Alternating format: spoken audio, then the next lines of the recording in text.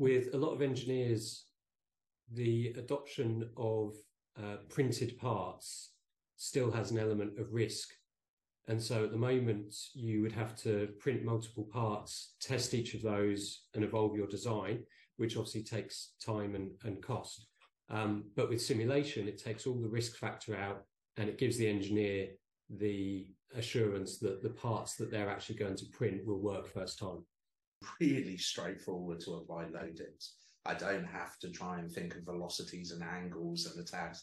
I can literally move my load very easily using a gimbal to where it is. So it's very quick to set up. It gives me the confidence to use fiber reinforcement in parts and helps me to use more fiber in proper quantities than excess loads.